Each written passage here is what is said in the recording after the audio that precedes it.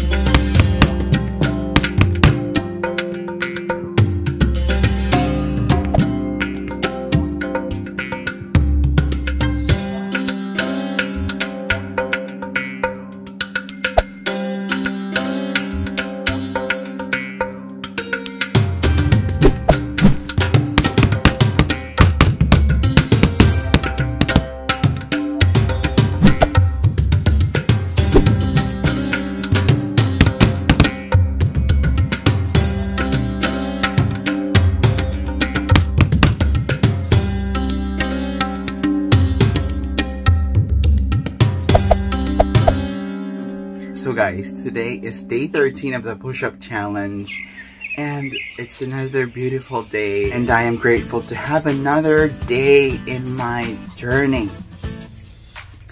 And yes, wala nang lockdown, na-lift na ang ECQ, so nakakapag-work ka rin sa wakas kahit paano.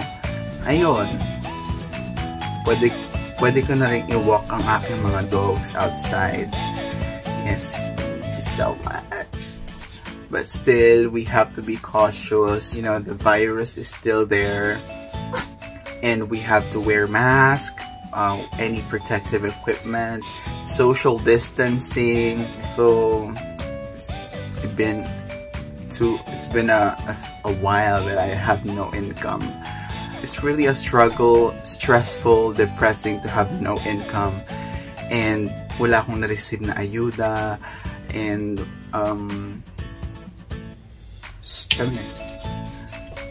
wala akong na-receive na ayuda, and wala rin akong na-receive na any amelioration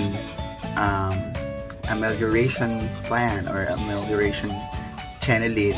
So kahit pa paano naman nakaka-survive, and I'm still grateful that I'm safe, I'm healthy, and also my loved ones, my family are safe.